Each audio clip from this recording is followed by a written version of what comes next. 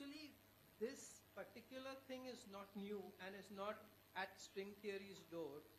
It rests with the Copenhagen interpretation itself, which by its construction is not falsifiable, and this has been beautifully argued by David Bohm in his efforts to kind of critique quantum theory. And so the question is really, what's the present dialogue about falsifiability of theory actually seems rooted in the precedent of Copenhagen interpretation. No, I would like to slightly differ with you, Sadiq, because particularly, not just in Copenhagen interpretation, but in discussions of quantum mechanics. I would like to actually say that people who did not accept this hypothesis or this premise and continued their quantum mechanical, their explorations in quantum mechanics, have been now responsible for many of the new developments which we are seeing. All the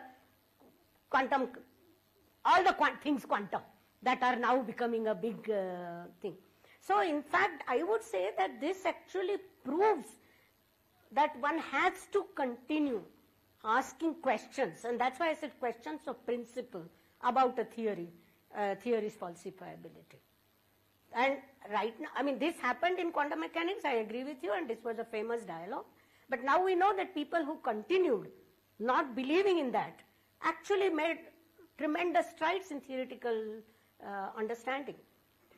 So I would actually say that even for string theory, see now as a string theory, I'm actually a kind of a big supporter of the ideas of string theory, not because it will give us the final theory, but because it's beginning to make us understand why field theories work.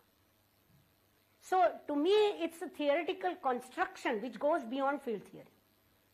And quantum mechanics, quantum field theory have been sort of the steps of the same mechanics, right? Classical mechanics, quantum mechanics, classical field theory and quantum field theory. And to me, string theories are now coming at a stage where they are beginning to make us and help us understand how field theories with strong interactions might work. And to me, as a theoretical physicist, that is a big step forward.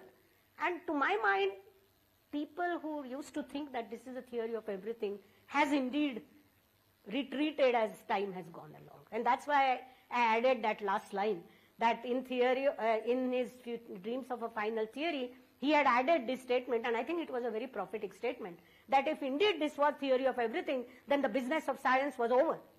Because the business of science, as we understand it, is to explain, observe things in terms of a framework and make predictions also.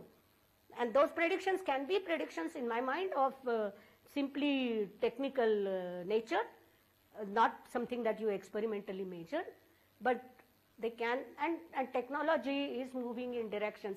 Again, taking back the example of quantum mechanics, if the technology hadn't developed to the level at which it has developed, we wouldn't have been able to make and understand the statements about entanglement and what have you that are now possible.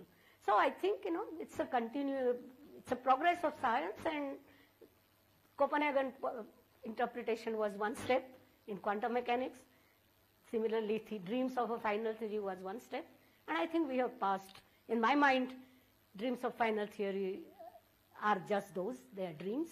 But on the other hand, the theoretical developments are not to be looked down upon, because they are giving this fantastic methodology, the technology, to understand the complicated bits of field theory, which were swept under the rug in the case of by renormalization, by the likes of Dyson and Schwinger. Maybe we will begin to understand some of the, secrets of field theory through these methods. So I think, for example, the important thing is unitarity, okay? Unitarity is one principle, just like quantum mechanics. You cannot object to it. Unitarity has to be true. Now, what we are finding using string theory methods, that just the demands of unitarity is giving rise to the string field amplitudes that we calculate in field theory. So there is something there is some understanding of nature the mathematical underpinnings of this vast enterprise that has been built since Newton. I think it's worth it. But I hope I have given enough of my outlook.